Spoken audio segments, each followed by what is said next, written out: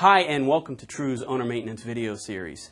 Now that you've received your True cooler, please take time to review the instruction pack that's included in each unit.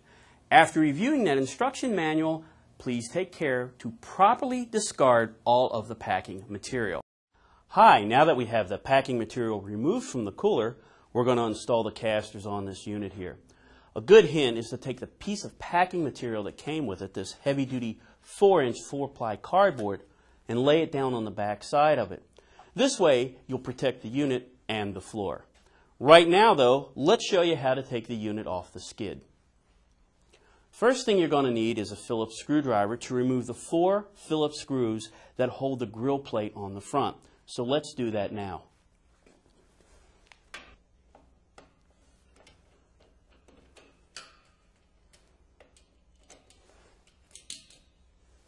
Now that we have the screws removed from the grill cover, let's remove the grill cover itself. On this unit, there are 4 bolts in each corner that you'll need to remove from the wooden skid. They're 9/16, so you can use an open-end wrench or a ratchet.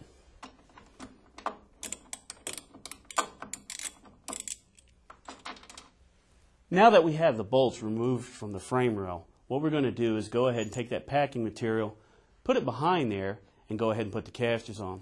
Bill, will you give me those pieces of cardboard?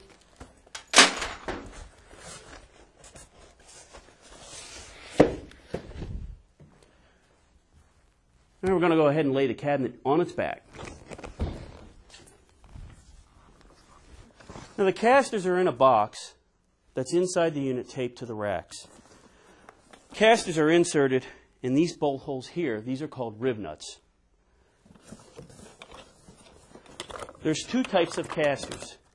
Your standard casters and casters with a locking brake.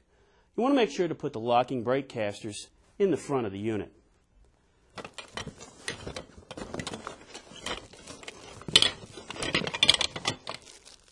Also inside the caster box is a wrench to install the casters. This wrench fits up in here in this bolt to tighten it up. Take your caster, insert it into the rib nut, and go ahead and tighten it up.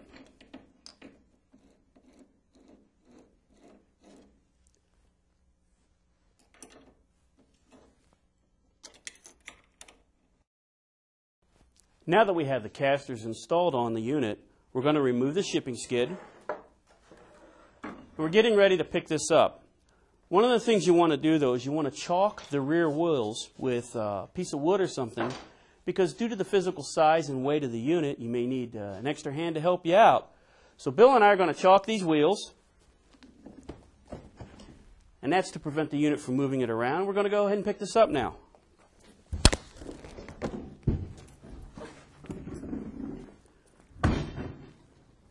Now that you have that up, remove the chalk from the wheels, and you're ready to place your unit in location. Now that we've got our casters on the unit, we have to put that grill back on.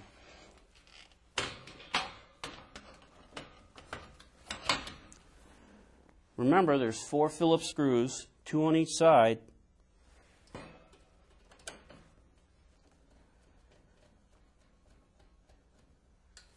And now you're ready to put the cabinet into place.